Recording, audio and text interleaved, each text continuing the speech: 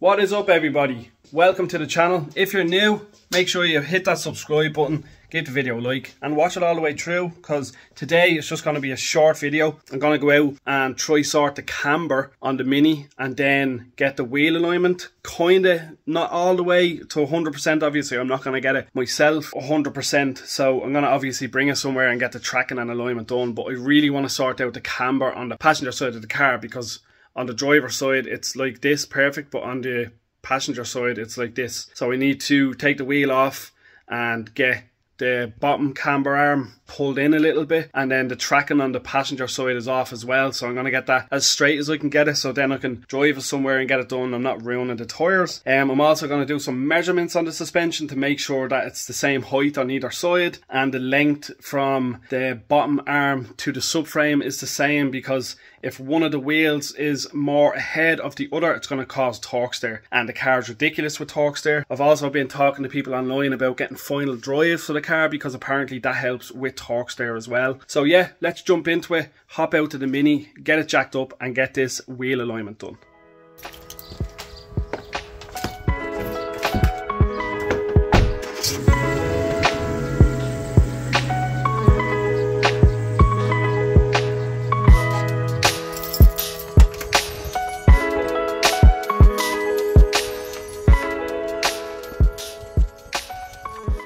So you can see here, this side, the camera picks it up well. This wheel is straight and the camber is nice and straight. It's just off a tiny little bit. Then you come over to this side and you can see it already. The front of the tyre is pointing out this way and the wheel is really cambered. So we're going to pull that in a bit and sort out that alignment as well. I just need to turn it twice maybe, pull it out that way. It'll pull the front of the wheel in, and then the bottom with the camber. So let's get this done.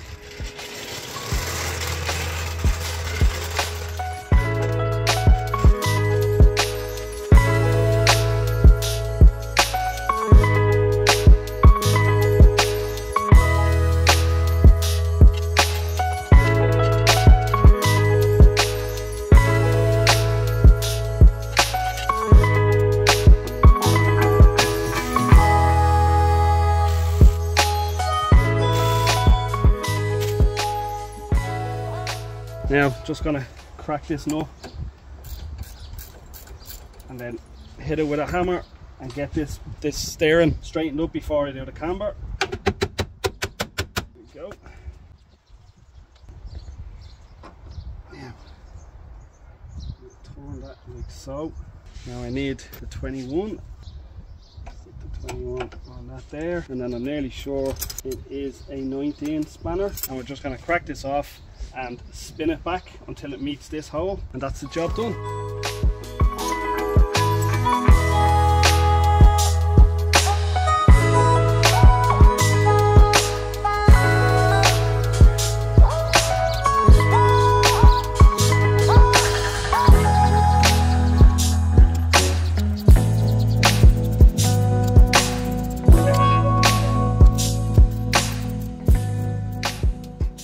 Now, job's a good one. Now I just need to take this inner nut off, nut and bolt for camber, and wind that in a bit. Let's go.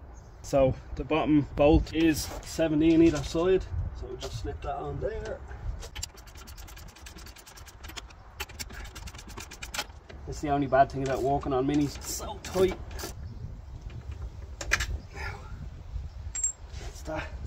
Now we just need to pull it out and give it a few turns. Right guys, so I'll bring it in here and I'll show you what I've done. So obviously this nut and that bolt comes out. I pulled this out, I cracked off that nut, pulled it out, we turned it 4 times. So hopefully that's enough to pull it in at the bottom, and then hopefully I'll have good camber. It's all tightened up now. I just need to put this back in now and put the wheel on and test it and see what it's like. So let's get this all back together, back on wheels, and we have a look then.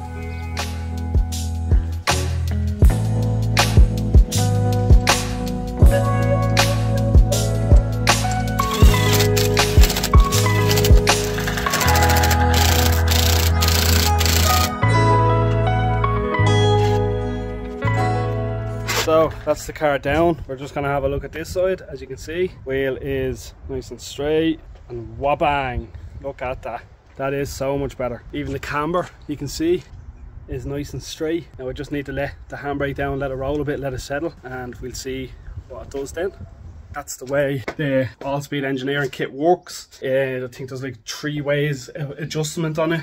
It's a nice bit of kit. It's now like 11-12 years old. There is a new revised version of the frame. It's more like tubular steel. Now it's not tubular, it's still box section, but he has a bender that bends it really nice, where it's not welds. So mine is kind of like a straight and then a weld and then a weld. So now he has a bender that is one piece of metal and it bends around. It's really nice. So I am thinking about saving and building another Vtec Mini, but just for the track. So I don't know whether I want to spend that kind of money on one of them frames, because they're like 3 grand. Then you have to get drive shafts, mounts, loom, bottom arms. Like the drive shafts are €650. The bottom arms are the same.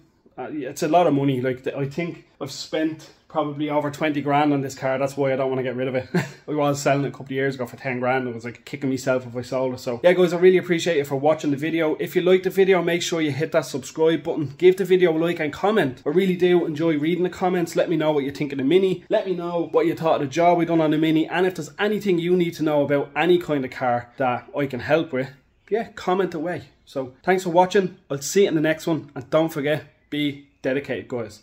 Peace out and shitty gloves. See you in the next one.